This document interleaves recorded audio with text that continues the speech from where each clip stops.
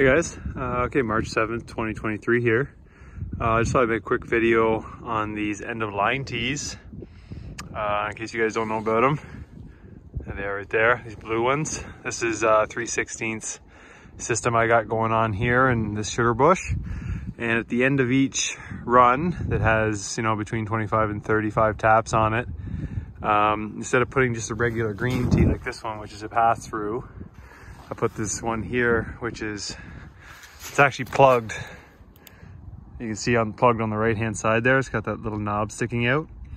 And then obviously the tree can be tapped and it can flow through and down line. Downhill is that direction. And that's so that you can see there's a little bit of liquid in this line. That liquid is from before I put the blue stopper tee, whatever you want to call it, in.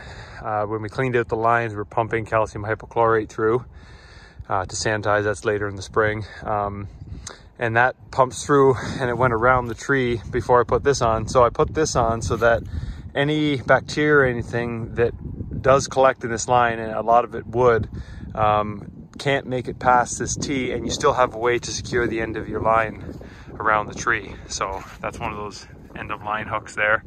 All that's doing is just physically holding the end of this sap line to this tree, and then this blue one is taking the actual sap out, and you don't have any cross contamination with whatever is in this line making it down the line.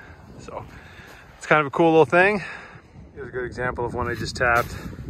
See the nastiness in there, all that mold and whatnot, bacteria.